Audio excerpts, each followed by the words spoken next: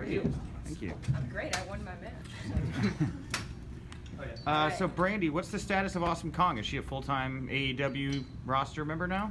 She's a good friend of mine. She's with me when I need her to be. Maybe that means more for future. Maybe that's here and there for now. But whenever she wants to be around, she can be around. How do you think the match went today, as far as, you know, all this training that you did working up to this big moment? So how do you think the finished product turned out today? I mean, I won. What else are you looking for? I won. I pinned her in the middle of the ring. The count of 3 happened. That means I'm good now. So a lot of people, I think a lot of people like to think, oh, you know, Brandi, because I saw one match of hers 100,000 years ago, she sucked. Well, I won. So there's that. Brandi, since this was your AEW debut, how do you feel that the audience would receive this versus what they might have seen from you in the past? I mean, I hate to be a broken record here, but I won. So you can see it however you want to see it. You can say, oh, you know, she had Awesome Kong, and she's somebody's wife, and I mean, everybody's somebody's wife, right? Whatever. I won. In the middle of the ring, there was a 3 count. That means I'm good. So, Brandi, what's next with you for AEW? Ooh, I mean, the possibilities are so grand. I mean, we have All Out coming up, and you know, we haven't made any announcements on any women's matches or anything happening there yet. But I won tonight, so I'm really hoping I will have something to do at All Out. you said before the match in the video package that you were talking about how it was big for you internally to get it done and to show that you had more in the tank for you, so to speak. How does that feel, like bringing in Awesome Kong? It seems a little contradictory in that regard. Does it though? Because I also said in that video I would do whatever it took to win that match. So I think it's all fair game. And there's no rules that say you can't have a friend at ringside. The rules say the friend can't interfere. So I've seen a lot of people saying, well, you know, because she's an executive, she brought a friend. Allie could have brought a friend. No one stopped Aja from coming in. So maybe she just wasn't smart enough to bring a friend. I brought a friend. It's fine. You have insurance for your medical, right? In case I get sick, I have an insurance card. I can go see a doctor. Why on earth wouldn't I have that at ringside? Brandi, big win for you tonight. Thank you. You're the first guy to say, hey, Brandi, thank you. What was it like, though, that dynamic of at the end having Aja and Awesome both in there in the ring, and what that means for AEW? Well, I mean, any way you slice it, those are 2 of the biggest, most revered female competitors in history. So it's a sight to see the 2 of them in the ring at the same time and to get face to face like that. Time will tell what will happen with that. You know, Awesome Kong, she's obviously chomping at the bit to do more. We've seen just little bits of her here and there. I don't know if I can keep her from Aja Kong. I don't know. There's clearly a situation there. I know that they used to tag together, and you know they have a big history in Japan. But I don't know if somebody, you know, took someone's man or whatever happened. But that was intense, and I can't keep her from her. So I think Aja should be careful. That's my personal opinion. I was not happy to see her, but I was very happy that Awesome Kong was there to divert that situation. Brandi, being the chief brand officer of All Elite Wrestling, how is the balance mixing it with your in-ring work as well? I mean, it's tiring. I train pretty much every day.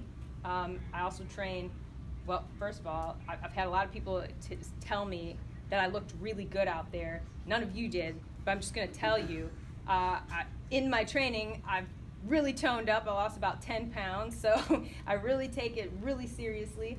I'm in there all the time, but then, you know, the daily work of the CBO never stops. So my phone rings at 2 o'clock in the morning. I answer it. We have a lot going on. We're a brand new company. We're building all the time. So it's a lot of work. Sometimes we don't sleep that much, but that's what you do for things that you love. That's what I used to do for figure skating. Not anymore. Brandi, is Awesome Kong your insurance policy for the Women's Championship? That's a good question. I mean, we're not there yet. So we'll see. We'll see what happens. I mean, at this stage in the game, I think I really needed a solid win. And like I said, insurance, what's the harm in it? I feel like I got that win without her. I feel like had she not been there, I'd have been fine. But we had her, just in case. So in the sense that I do make it down that road and maybe I'm in the first title contention, I don't think it would be a bad thing if I brought her, but only time will tell. Brandi, how hot was that ring tonight, working tonight? It's very warm. We're in Jacksonville in July. Thankfully, I've lived in Florida for a long time. I lived in Miami for a while, Tampa, Orlando, so I know all this crazy heat and humidity. I think it was harder on my hair, as you can see, than anything else. But it was okay. It was okay. You get where I train in Atlanta, it's about 95 degrees in there, and there are no fans and no air conditioning. So kind of used to being a bucket of sweat every time I compete. Yeah. You guys tagging with Awesome Kong? Of course not. I would love that. I would love the opportunity to tag with Awesome Kong. I would love to learn from her. There's always more and more that you can learn, no matter how much you're training. I thought about 10 things that I would like to go back on Monday and work on now, because I've watched the show and I've seen all these other cool things that other people are doing, and I want to do that. So I'm sure working directly with someone like that has 17 years experience in ring wouldn't hurt. You've been a big proponent of sensory inclusiveness at these events, and you had the truck that drove so many miles to get here. Can you talk about how that went tonight and just what an impact it was for a lot of the families that go to these shows? So I know for a fact that there were a lot of families that came to this show specifically because of hearing about that, and that's a great thing.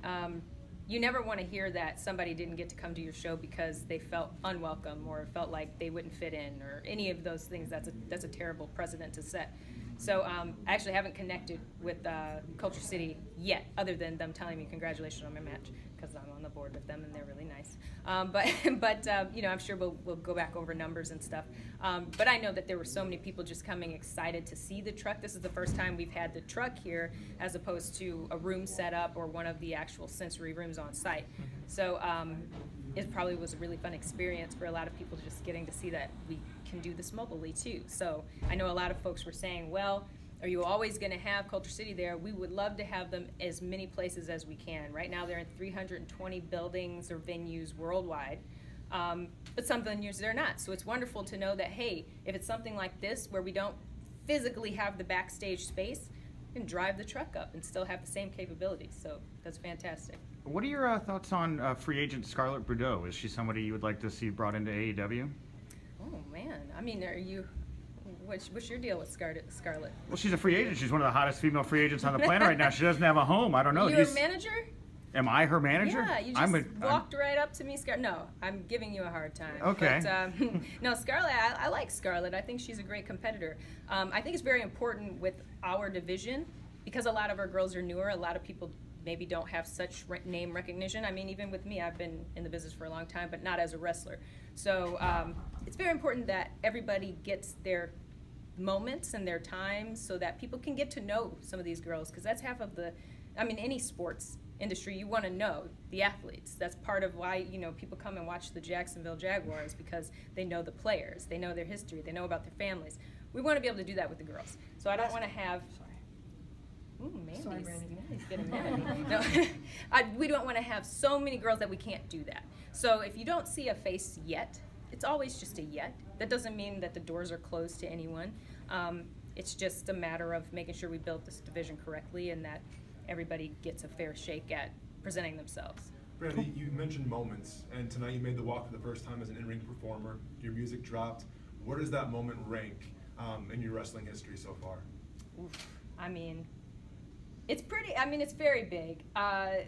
One of the things that I do when I compete, and a lot of this has to do with the video that you guys saw, there's the emotion there is absolutely real. I use that emotion obviously to leverage my position this time, but it is real emotion. And I had a bad habit of making moments too great for myself, so I kind of pull them back now. I don't allow myself to get worked up until I hear the music. So that's really just the most exciting moment ever, because I haven't allowed myself to panic. I haven't allowed myself to say, oh, I don't feel good. No, I'm just here and I'm doing my job and I'm ready. And then when you hear that music, something just swells inside of you, and it's like we're on. It's time. This is it. Let's do it. So it probably, if I have to say, it probably ranks number 2 to the first time I ever stepped into a wrestling ring, ever. So, yeah. Sorry, guys. Last question. Yeah, Mandy doesn't have time for all this. How often are we expecting to see in the ring? Is it going to be a regular thing, or is it just, you know, when the time is right sort of thing? What's your name? Scott. Scott. Scott, I'm going to remind you something. I won my match tonight. That means people have to take me down. Now, if I just hide in the back or, you know, don't come out, let's see who wants to take me on next. I've heard 100 of these girls saying, "I want to wrestle Brandi Rhodes. I want to wrestle Brandi Rhodes." Come find me. I'm right here. I just won my match. Let's see. Let's see what happens. Britt Baker said something about, "Oh, she's a better wrestler than me." Cool. Show me. Beat me. We'll see. All right. Thanks. That's it. Thank you.